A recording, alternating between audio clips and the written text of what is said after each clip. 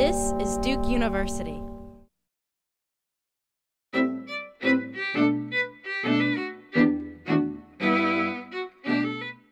Hi, my name is Kathryn Desplanque. I'm a second-year PhD student in Duke's Art History program.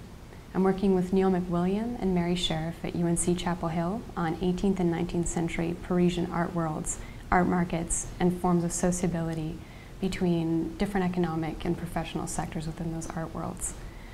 More specifically, I'm interested in looking at satirical works, either textual or visual. For the most part, I work with etchings, engravings, drawings, and lithographs.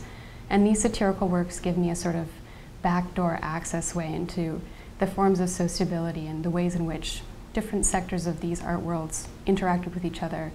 So for my dissertation, I expect to be able to engage with different issues that arose in the art world over that time, different ways in which connoisseurs were viewed in the early 18th and late 18th century in particular, the ways in which they were satirized. Now, through these satires, I expect to be able to deal with different issues that arose and were argued over and battled over within 18th and 19th century contexts. So for example, in late 18th century caricature in particular, the figure of the connoisseur, a sort of separate commentator on the art world, became really contentious, and a lot of connoisseurs felt that they wanted to caricature other connoisseurs.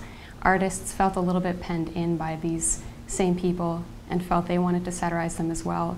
As we move into the 19th centuries, the issues change a little bit, and artists begin to feel threatened by the amount of new artists that are arising on the scene as the Academy opens its doors and its biennial salon to other participants that aren't necessarily a part of the Academy itself.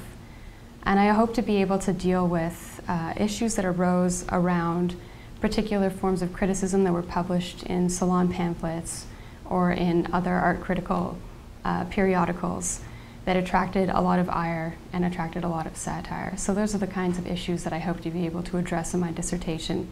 I'm really glad to have the opportunity to participate more with the Center for European Studies this year.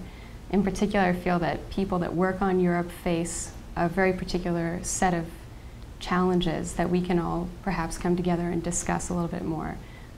Work with archives, work with different cultural contexts, and work with different languages. So I'm really excited to be able to talk with my colleagues more about those kinds of issues this year.